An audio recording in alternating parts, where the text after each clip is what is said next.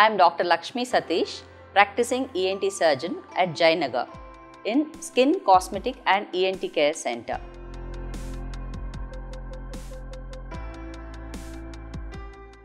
Snoring is not just a social problem.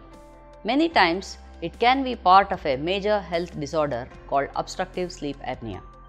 One of the major causes of snoring is either obstruction in the upper air passages or severe obesity or a combination of both.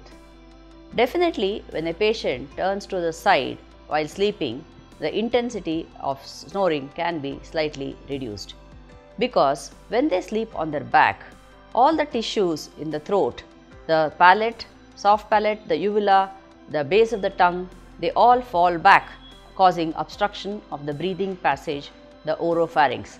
When the oropharynx is clogged, it results in vibrations of the dynamic tissues like soft palate and uvula, resulting in heavy snoring.